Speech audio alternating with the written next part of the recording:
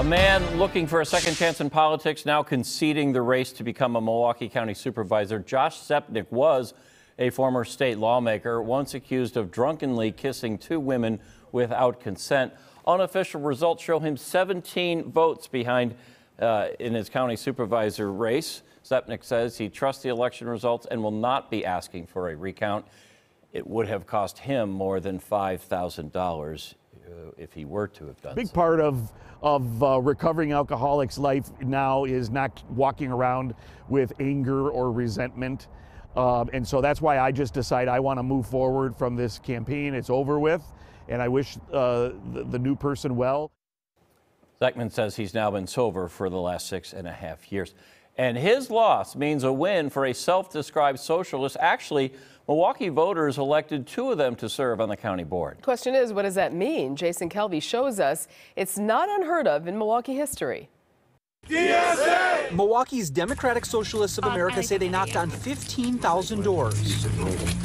That word kind of scares people. They urged votes for 3 county board candidates, including Juan Miguel Martinez. It represents people that want change, people that don't have to work 3 jobs in order to make ends meet, people that want proper health care, people that want access to mutual aid resources, and people that want affordable housing. The teachers union also endorsed Martinez. He won his race by 17 votes, but a Journal Sentinel report cited his past Facebook post. In one he wrote, the Republican Party should be aborted. Another called a police officer a pig. When I had said that in the past, it was a response to communities of color that have been consistently targeted throughout history as being beaten down, not having a right to due process a lot of times. Soon he'll be one of 18 county supervisors, and he wants to slash the sheriff's budget. When I say that, it's less about defunding and it's more about reallocating the funds for proper resources so our communities can thrive. He's not the first socialist elected to the Milwaukee County Board. Ryan Clancy just won his 2nd term. The history of socialism in Milwaukee is not one of ideology, but of really practical things. It was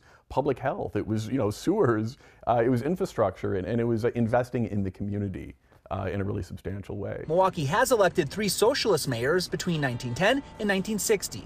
And the Hone Bridge pays tribute to Milwaukee's 2nd socialist, Mayor Daniel Hone, who served from 1916 to 1940. And the 3rd has a prominent city building named after him, Frank Zeidler. In Milwaukee, Jason Calvey, FOX6 News.